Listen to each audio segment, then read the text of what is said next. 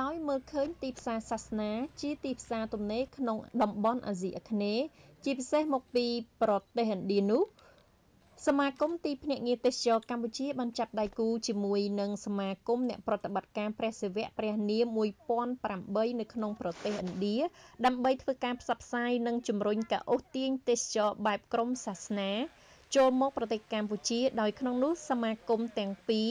បានរៀបចំពិធីជួបជុំគ្នាធ្វើពិធីតាមបែបសាសនារួមជាមួយនឹងការធ្វើសមាធិរយៈពេល1ម៉ោងនៅទីតាំងក្បែរទឹកធ្លាក់លឹង1000រមណីយដ្ឋានភ្នំគូលែនខេត្តសៀមរាបនៅព្រឹកថ្ងៃទី1ខែធ្នូឆ្នាំ2019ក្រោមវត្តមានអញ្ជើញចូលរួមពីឯកឧត្តមខៀវកញ្ញរិទ្ធរដ្ឋមន្ត្រីក្រសួងព័ត៌មាននិងលោកជំទាវព្រមទាំងវត្តមានចូលរួមដោយក្រុមសាសនាមកពីប្រទេសឥណ្ឌាជាច្រើនអ្នកក្នុងនោះក៏មានវត្តមានឯកឧត្តមតំណាងរាស្ត្ររដ្ឋសភាឥណ្ឌាមួយរូបបានអញ្ជើញចូលរួមផងដែរក្រៅពីនេះក៏មានបណ្ដាប្រទេសចំនួន8ដែលជាសមាជិកនៃសមាគម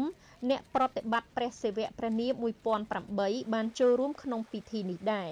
តាមការបញ្ជាក់របស់លោកស៊ីរ៉ាជូឌីនគណៈកម្មការសមាគមនៃប្រតិបត្តិព្រះសិវៈព្រះនាម1008នៃប្រទេសឥណ្ឌាបានជម្រាបជូនថាសម្រាប់ការស្នាក់នៅរបស់សមាជិកសមាជិកានៃសមាគមដែលមកកាន់ខេត្តសៀមរាបនេះឱកាសនេះរយៈពេល3ថ្ងៃដោយធ្វើដំណើរនៅតំបន់ប្រាសាទតំបន់វប្បធម៌ប្រវត្តិសាស្ត្រមួយចំនួនដូចជាតំបន់អង្គរវត្តតំបន់ភ្នំគូលែនជាដើមហើយគោលបំណងសំខាន់គឺដើម្បីធ្វើការផ្សព្វផ្សាយនិងជំរុញការអូសទាញទេសចរបែបក្រុមសាសនាចូលមកកម្ពុជាហើយក្នុងនោះក៏នឹងជួយជំរុញឲ្យអ្នកវិនិយោគិនឲ្យបាន1លាននាក់ជួយដល់ប្រទេសកម្ពុជា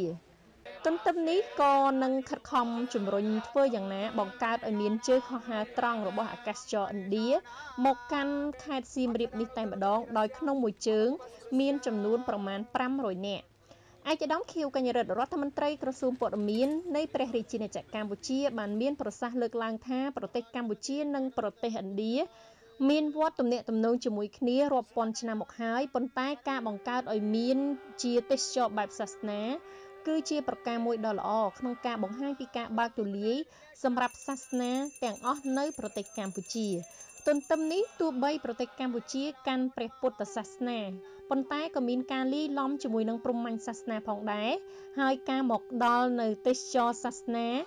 ពិសេសទេសចរមកពីប្រទេសឥណ្ឌាគឺជាការល្អប្រសើរសម្រាប់ទំនាក់ទំនងផ្នែកសាសនានិងប្រទេសទាំងពីរកម្ពុជាឥណ្ឌាតាក់ទងទៅនឹងកម្មវិធីនានារបស់សមាគមអ្នកប្រតិបត្តិព្រះសិវៈព្រះនាម1008នៃប្រទេសឥណ្ឌាលោកស៊ីរ៉ាជូឌីនដែលជាគណៈកម្មការអចិន្ត្រៃយ៍សមាគមបានគូបញ្ជាក់បន្ថែមថា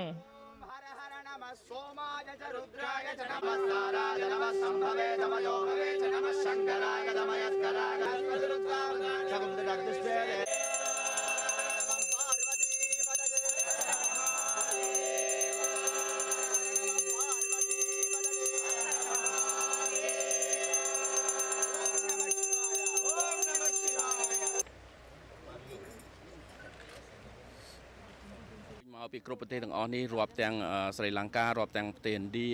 រាប់ទាំងប្រទេសម៉ាឡេស៊ីទាំងអស់គ្នានេះមានឆន្ទៈមួយគឺចង់ជួយប្រជាណាចក្រកម្ពុជាផ្នែកខាងទេសចរណាហើយគាត់នឹងសន្យាថាគាត់នឹងនាំអ្នកវិនិយោគ1លានអ្នកទៀតដើម្បីមកជួយប្រទេសប្រជាណាចក្រកម្ពុជាទៅថ្ងៃមុខបាទតាមការពិតទៅនៅក្នុងប្រជាណាចក្រកម្ពុជាយើងបើយើងថយក្រោយទៅវិញនៅក្នុងប្រវត្តិសាស្ត្រជាតិរបស់យើងធ្លាប់ទទួលយកព្រហ្មញ្ញសាសនាជីវ៉ាហើយនិងព្រហ្មញ្ញសាសនានេះគឺមិនខុសគ្នាទេតែមួយទេកាលពីយើងនៅក្នុងជំនាន់សម័យមហានគរយើងប្រើព្រហ្មញ្ញសាសនានេះហើយព្រហ្មញ្ញសាសនាណាបានមកដល់ទឹកដីយើងសាជាថ្មីឡើងវិញម្ដងទៀតតាមការពិតទៅសិតតែជាអ្នកមានចំណងចំណូលចិត្តផ្នែកខាងជីវ៉ានេះផងចូលរួមដើម្បីមកជួយកម្មវិធីនេះផងជួយឧបត្ថម្ភនិងជួយស្វែងរកទេសចរដើម្បីជួយប្រជាណាចក្រកម្ពុជាផង